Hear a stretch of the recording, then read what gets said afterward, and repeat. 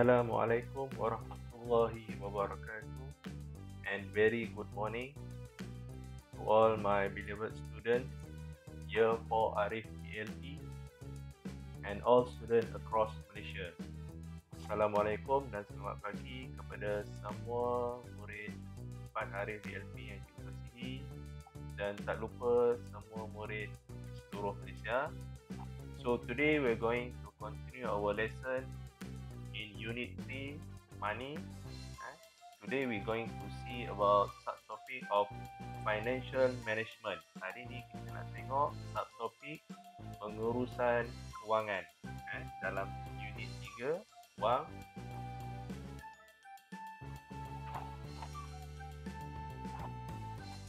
Alright. So you can refer to your textbook, your Mathematics DLP textbook Year 4, you can turn to page 118. Boleh pergi kepada muka surat 118, 118 and 119, muka surat 118 dan 119. Okay, so today we're going to learn a few content about financial management. Number 1, daily, weekly and monthly budget to achieve short-term financial target.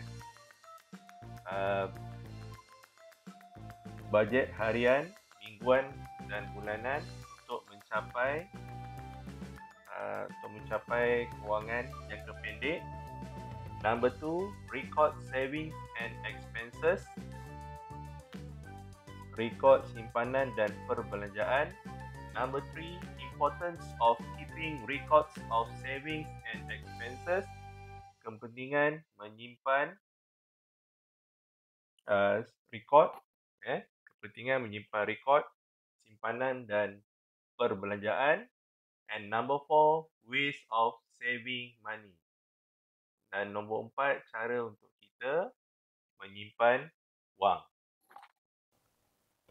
Okay, now we'll see about daily, weekly and monthly budget. Kita nak tengok bajet harian. Alright, this is the example of daily budget. Ini adalah contoh bajet harian. If you can see from this table, kalau boleh tengok daripada jadual ni, okay, from Monday until Friday, okay, Monday, Tuesday, Wednesday, Thursday and Friday. Okay, this is the example of daily budget.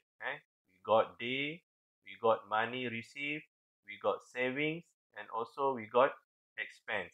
Ada hari, kemudian kita ada kolom berapa wang yang kita terima, berapa wang yang kita ada, kemudian saving, berapa duit yang kita dapat simpan, dan juga expense, berapa duit yang kita belanjakan mengikut hari. So this is the example of daily budget. Okay, next, this is the weekly budget. Okay, ini adalah contoh bajet mingguan. Alright, in a month we got 4 weeks. Dalam satu bulan kita ada 4 minggu. So you can see there got column of week. Ada laju minggu. Minggu pertama, first, second, third and fourth. Minggu kedua, ketiga dan keempat. And also we got column of money received. Kita ada column berapa duit yang kita ada. And savings, berapa duit yang kita simpan. And expense, berapa duit yang kita belanjakan. And then we will total up. Dan kemudian kita akan jumlahkan according to the specific month. Okay, bergantung ikut kepada bulan berkenaan. And also this is a monthly budget. Ini adalah bajet bulanan. Berbeza dengan bajet harian dan bajet mingguan tadi. Different with the daily budget and weekly budget. Okay, for monthly budget, we got column of month. Kita ada laju bulan. Alright, for example, okay, this table show us 4 months from Julai until October. Kalau kita tengok contoh dalam jadual ni, dia mula daripada bulan 7 Julai hingga bulan 10 Oktober. And also got saving, ada berapa jumlah simpanan. And then notes, this is a catatan, catatan. Alright. So this is 3 example of budgets that you can apply in your daily life. Ini adalah 3 contoh bajet yang awak boleh aplikasikan dalam kehidupan seharian awak. Awak nak buat bajet harian, awak nak buat bajet mingguan ataupun awak nak buat bajet bulanan pun boleh. Alright, now we go to record savings and expense. So how we are going to achieve financial targets? So by record. So this is the importance of record savings and expense. Ini adalah salah satu mengapa kita perlu rekodkan simpanan dan perbelanjaan kita to achieve financial target, untuk kita mencapai sasaran kewangan kita. For example, contoh, kita berhasrat nak beli sepasang kasut. Kasut tu mungkin berharga RM30. So daripada sekarang, daripada bulan 7, kita dah boleh mula rancang kewangan kita. Berapa duit yang kita dah ada, berapa duit lagi yang kita perlukan. Jadi kita dah boleh rancang. Misal kata kalau sekarang kita dah ada RM10, for example, now you already have RM10, so you want to achieve RM30.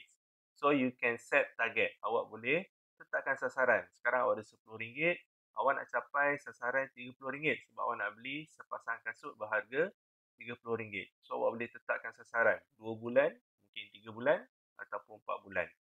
Alright. So next, how about the importance of keeping records of savings and expense? Apakah kepentingan kita menyimpan rekod simpanan dan rekod pengeluaran dan rekod perbelanjaan? Alright.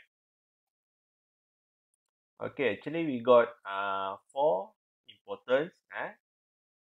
importance of keeping records of savings and expenses. And number 1 is to avoid debt. Kepentingan pertama, kenapa kita mesti simpan rekod perbelanjaan dan rekod simpanan dan rekod perbelanjaan, untuk kita mengelakkan hutang, avoid debt.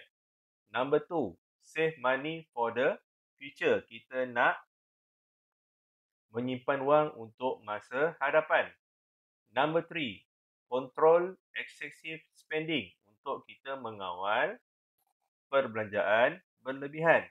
Bila kita dah ada rekod simpanan, kita dah ada rekod perbelanjaan, kita boleh nampak berapa duit yang kita ada, berapa duit yang kita belanjakan. Jadi adakah berlaku perbelanjaan secara berlebihan ataupun tidak. Jadi di situ kita boleh kawal perbelanjaan kita. And number 4, prioritize needs. Mengutamakan keperluan instead of wants. Kita mengutamakan keperluan berbanding kehendak. Contoh, kita nak beli sepasang kasut berharga RM30. Okey, tapi dalam masa yang sama, kita memerlukan sebuah buku rujukan yang juga berharga RM30. Jadi mana yang lebih penting? Buku rujukan ataupun kasut? Jadi di situ kita kena bandingkan. Okey, buku rujukan tu adalah keperluan. Kasut tadi mungkin dia adalah kita punya kehendak. Kita dah ada dah kasut yang lain, cuma kita mungkin nak satu kasut yang tambahan dan sebagainya. Jadi itu adalah kehendak. Jadi kita mesti mengutamakan keperluan berbanding kehendak. So, how about ways of saving money? Bagaimana cara kita menyimpan wang? Alright. There are two ways of saving money. Okay, ada 2 kaedah yang biasanya digunakan untuk menyimpan wang. Number 1, we're using bank. There is a lot of bank. Kita gunakan bank. Ada bermacam-macam bank. Maybank, Bank Islam, Public Bank, Bank Simpanan Nasional. Also SSPN, under PTPTN, termasuk juga skim simpanan pendidikan nasional di bawah kendalian Perbadanan Tabung Pengajian Tinggi Nasional PTPTN. And number 2, we can save our money in money box. Kita boleh simpan wang kita di dalam tabung duit, money box. So, let us do savings today. Jadi, jom kita menyimpan hari ini demi masa depan kita. Okay, so after this, you got your task. I want you to build Nabila's monthly budget using Google Sheet. Okay, I already provide the link of Google Sheet for you. So this is the table this is the Nabila's monthly budget that we're going to put up after this. So I hope all of you enjoy our lesson today. So see you again. Assalamualaikum warahmatullahi wabarakatuh.